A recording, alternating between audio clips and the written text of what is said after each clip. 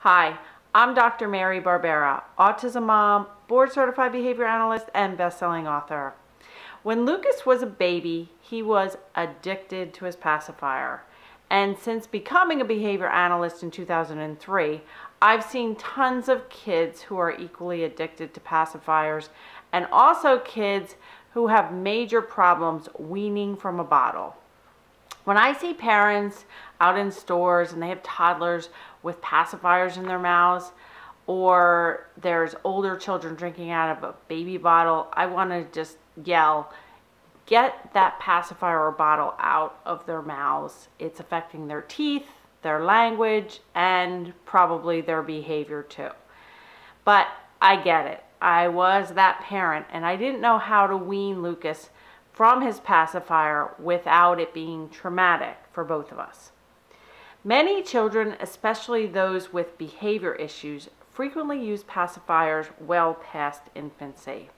Their parents struggle with what to do to keep them quiet and keep them happy, so they usually just give in and plug the child up with a pacifier. Toddlers and even older children can also be addicted in the same way to a bottle. Both bottles and pacifiers are really bad for toddlers and older children because they hamper talking. They usually increase problem behaviors related to access to tangibles, and both bottles and pacifiers can be detrimental to normal teeth development, both baby teeth and adult teeth.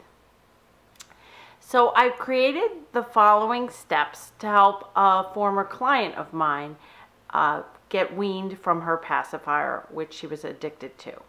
These steps should help with weaning your child from a pacifier or bottle if you're not willing or able to go cold turkey, which is another route you could choose.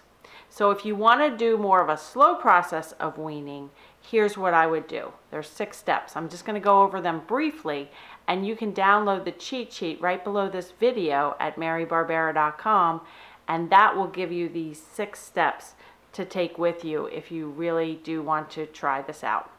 So step 1 with weaning from a bottle or pacifier is to assess when your child needs or uses a pacifier or a bottle. So the time of day, what the setting is it at nighttime, during car rides, only at church, and places where you need to keep the child quiet. So the first step is always assessment.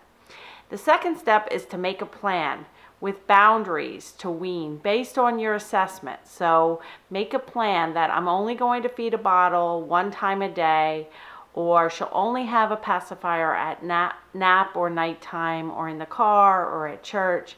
I will only give 1 bottle at night when I'm home, sitting in a certain rocking chair. So make a plan for yourself to tackle this, to gradually wean things out.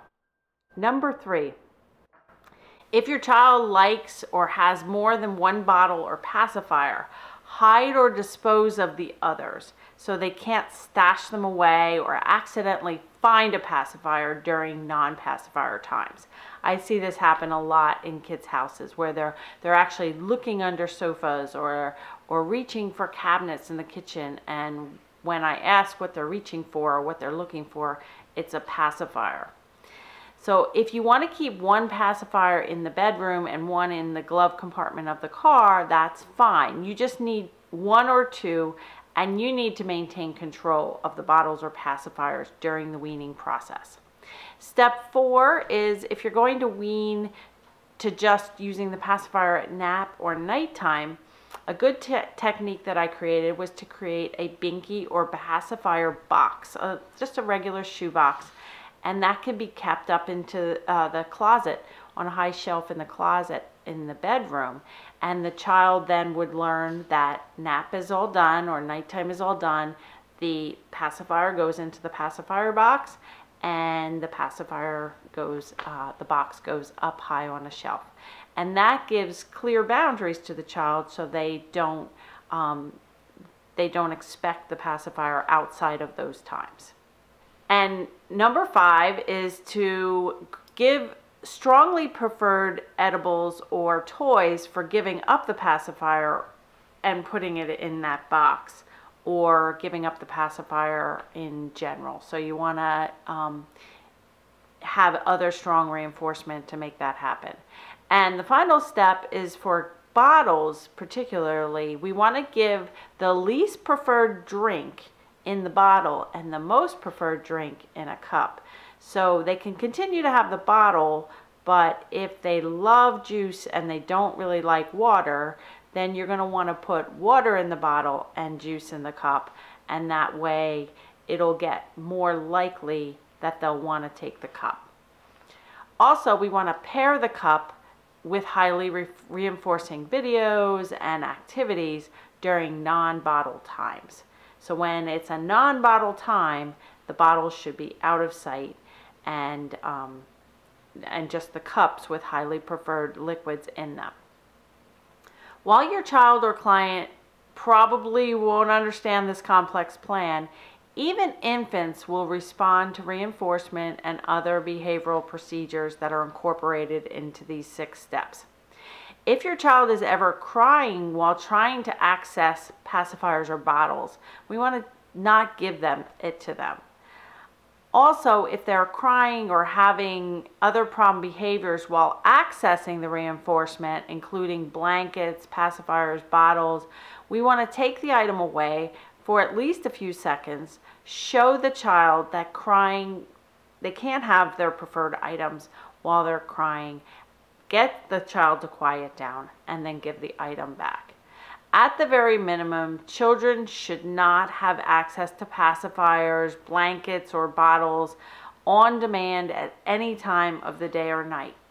They need your help with setting boundaries. Assessing, planning, and taking action may be emotionally taxing for you and your child. So it's okay to pick a less stressful time to implement all of this, such as after the holidays, when the other siblings go back to school, after vacation is over, etc. The important thing to remember is that with these 6 steps, you can tackle the pacifier problem and help your child. Good luck to you. Remember, you can download the 6 steps in writing right below this video, and I'll see you next week.